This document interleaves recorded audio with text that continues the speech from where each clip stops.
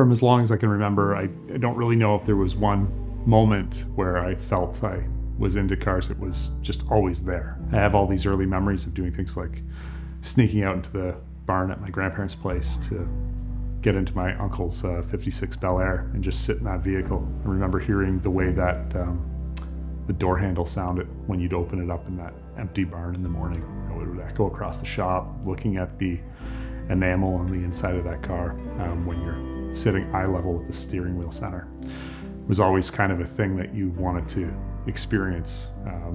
It was always kind of like your secret little passion that you loved about those cars, those memories that you had with them early on, and that just sort of grew through my entire life to the point where it's, I almost want to say, an obsession.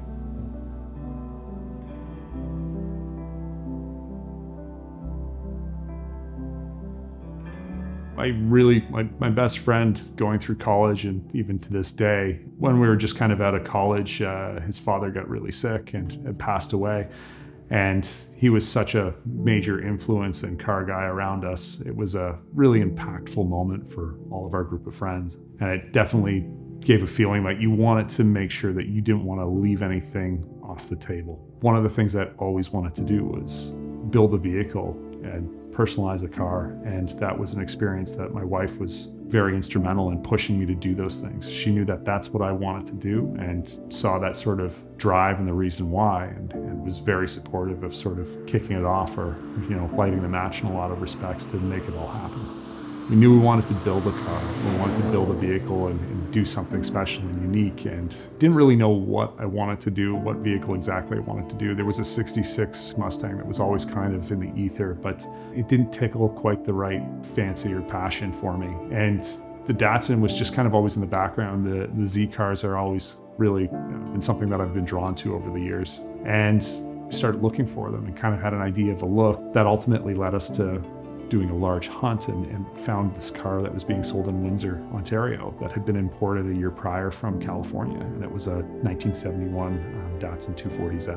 And that was kind of the starting point. I was figuring out a Datsun for the first time in my life. You have all these ideas and plans for a car, and then you actually experience the car and you understand a little bit more about it and what makes it special.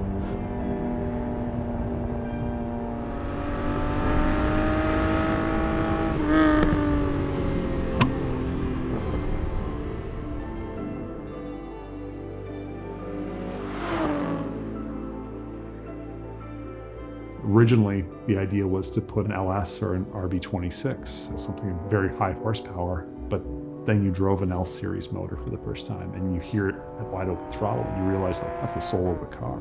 That is what has made this vehicle so special for so many people and why it's had such staying power over the years.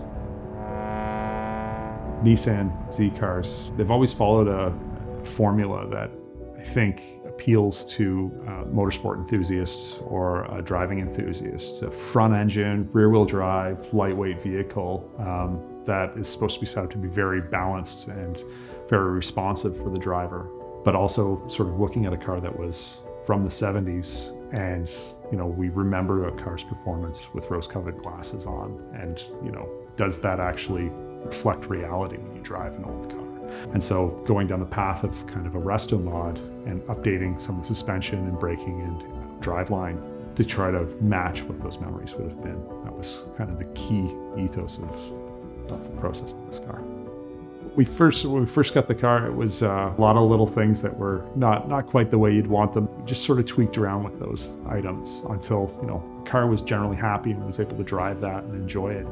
But coming back from a Cars and Coffee in 2014, a coil spring broke in the car, and that kicked off a very, very healthy part of the build. That started with all the suspension and brake work that was done on the vehicle, because as we started working on each component, we suffer a little bit from while we're at it-itis, and that resulted in, while we're at it, we're going to change the brakes. We'll put in a different differential. We'll make sure that a lot of the little hiccups and things that don't enjoy with the car, that would be considered sort of problematic with the vehicle just given its age, we're going to change out and make better. Really early on, I knew that the car was going to end up flared. We were going to cut the vehicle and put a traditional ZG flare on it, but the wheels that I had selected for the vehicle. That was purchased years before even the bodywork started. There was a lot of decisions made very early on that were committed, and there was a direction that I wanted to follow with the vehicle from an aesthetic, from a performance standpoint, to prevent myself from backing out.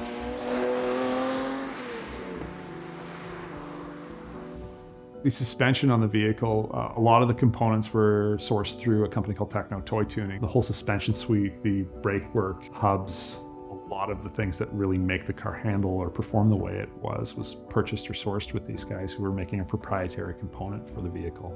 I wanted the car to stop and turn really, really well, and especially with the performance aspect of the vehicle coming down the road. I didn't find that the car was overmotored for the way that the car was going to behave, or the chassis. So using those components, or putting that package all together, making sure that we had enough brake force, was really instrumental in sort of making a complete package that was going to be functional and usable and enjoyable to drive.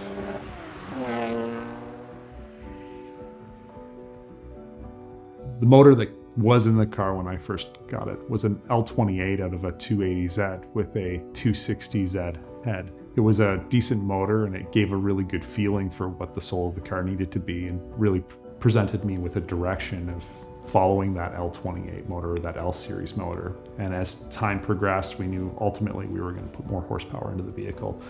And that resulted in going through Datsun Spirit, a gentleman in Virginia that builds L-series motors. We sourced a motor from him that was a very lightweight rotating assembly, 3-liter L-series. And it produces a substantial amount of power in a naturally aspirated setup. There was a major decision made to go away from carburation on the vehicle to sort of give a little more livability with the vehicle, take some of the bad personality traits that come with a classic car, but not losing the ethos or the soul of the vehicle in the process. So we decided to go with an individual throttle body setup that has the 6 open trumpets under the hood that would give us the induction noise that I think is so essential to the experience of driving the vehicle. But also with that pathway, we're adding standalone fuel management, and that's going to give a lot more drivability to the vehicle, a lot more ease of use and enjoyment. So rather than sitting on the side of the road, waxing about how it's an awesome experience to be broken down with a classic car, we could actually just get to driving the vehicle and enjoying it.